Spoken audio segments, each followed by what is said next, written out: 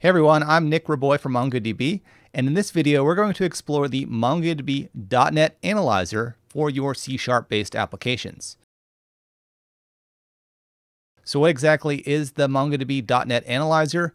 Well, it's a tool that you can use within Visual Studio that will help you analyze your MongoDB queries that are written in C#, so anything written with LINQ, etc., and it will actually translate that to the MongoDB Query API. So that way you know exactly what you're getting yourself into when you're writing your native .NET application code. Now, there are a few prerequisites prior to getting too deeply involved in this particular video. One, you will need a MongoDB Atlas cluster. That cluster will need to be properly configured, so you will need proper network access rules. You'll need various user rules, anything that you would use for developing your own applications. We will be using Visual Studio in this particular video. You could use the command line, but for the sake of this particular video, it will be Visual Studio. And just to be clear, we're not going to be using Visual Studio Code. Right now, we are going to be using Visual Studio. So with all that in mind, let's go ahead and go into our Visual Studio application. So up on my screen, you'll notice that I do have a very basic Visual Studio application. If you've been keeping up with my tutorials that I put on the Developer Center, you'll recognize this. This is actually a simple application that will get us connected to a MongoDB Atlas cluster. I do have a particular database that I'm using. I'm using the sample mflix dataset. I'm using the movies collection, and I do have a movie class, which I'll show right now, which is properly mapped to each of my document fields for that particular collection. Now, it's not all of the document fields. You don't need to do it all, at least for this particular example. This should be more than enough. If you want more of a backstory on this particular application and how we built it, go ahead and check out the Developer Hub, do a search for .NET Core, and it should come up. Now, going back into the program.cs file, you'll notice that I am establishing a connection. I am using version 3 of the LINQ provider, and I do have a handle to my database and collection. Now, before we begin, let's go ahead and get that MongoDB Analyzer up and running within Visual Studio. So what we can do, there's numerous ways that you can do it. I'm going to go ahead and click on Tools, and from Tools, I'm going to say NuGet Package Manager, and I'm going to say Package Manager Console. Now, once the console loads, you can do something like install package, and I'm going to say MongoDB.Analyzer. And you could specify a specific version that you want to use. I'm just going to use the latest.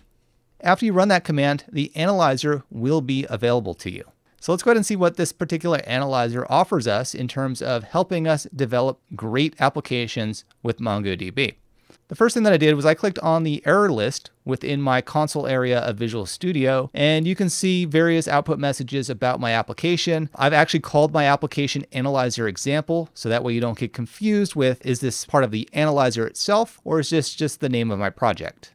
Now what we're going to do is we're going to actually start writing some code, and we're going to see how it works as we do it. So the first thing that I'm going to do is I'm going to mess around with just a standard filter for a MongoDB find operation. So I'm going to say var filter, and I'm going to say builders, and this is going to be of type movie, and I'm going to say filter, and this will be a match type filter, so an equality filter. So I'm going to say EQ, I'm going to say M for movie, and I'm going to match on the title. So let's go ahead and say m.title, because that's the field that I have within my movie.cs file. Now the actual title value, let's go ahead and call it Batman. It doesn't really matter for this particular example. I'm going to add a semicolon. Now you'll notice that if I hover over builders, you'll see that it says MA Builders 1001 title Batman, because that's what it would actually look like in the MongoDB Query API. You'll also notice that if you scroll down to the console area, that it does have that MA Builder section as well, and it says title Batman.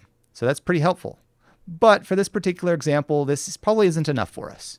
So let's go ahead and extend upon this. I'm going to add to my filter for this particular potentially theoretical find operation. I'm going to add an ampersand symbol. And what I'm going to do is I'm going to say builders once more, type movie. I'm going to say dot filter. This time around, what I'm going to do is I'm going to do a greater than or equal to expression. So GTE. I'm going to say M for movie, and I'm going to say m.year, and let's go ahead and say that it has to be greater than 1980. Once again, the actual data set that we're using in this example doesn't really matter. The point of this video example is to show you how the analyzer will help you in your own applications. So I have that added. Let's go ahead and hover over builders once more.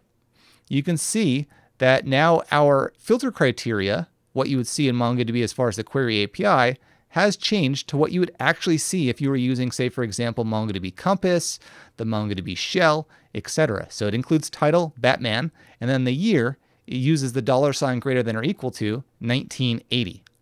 And if I scroll down once more into the console, you can see that that is also there as well. So you have various opportunities to see this kind of information. Because if you're writing stuff with Compass, for example, and it's working fine in Compass, but it's not really working fine in your .NET application, well, now you can compare the two.